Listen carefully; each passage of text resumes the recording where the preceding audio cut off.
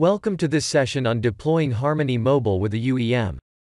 By the end of this session, you will be able to describe the general process of deploying Harmony Mobile with a UEM, and perform the necessary steps on Harmony Mobile's end to complete the deployment.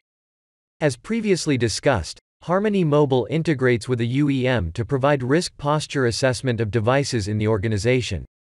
Based on the assessment and on predetermined criteria, the UEM can then quarantine a risky device or activate a set of policies or mitigation actions until the risk is removed.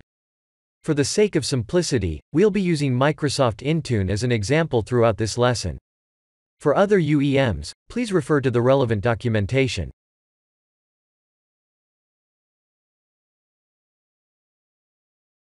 With that in mind, let's first describe the high-level end-to-end deployment process of Harmony Mobile.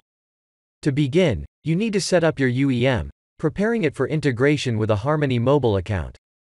Once you complete the process on the UEM's end, and, granted that you already have a Harmony Mobile account activated in the Infinity portal, you add the relevant UEM and run the configuration wizard to complete the integration.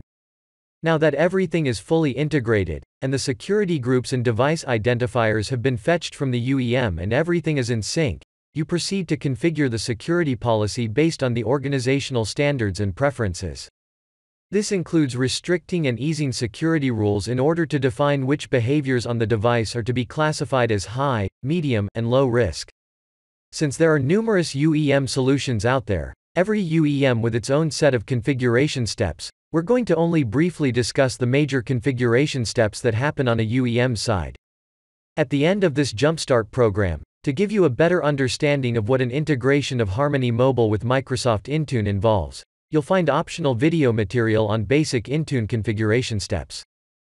Okay, so generally speaking, what does the configuration include on the UEM's end?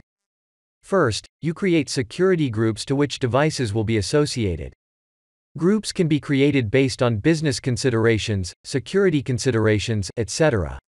Once the implementation process is complete, these groups will be associated with designated Harmony Mobile security policies. Next, you define the Checkpoint Harmony Mobile dashboard integration settings. This includes the provision of admin authentication credentials, API IDs, access keys, and anything that is needed to create that bridge between the UEM and Harmony Mobile. Then, you configure UEM to deploy the Harmony Mobile Protect app. Depending on the UEM provider and the type of implementation it supports, this stage will generally prepare the automatic deployment of the Harmony Protect app to the dedicated user devices.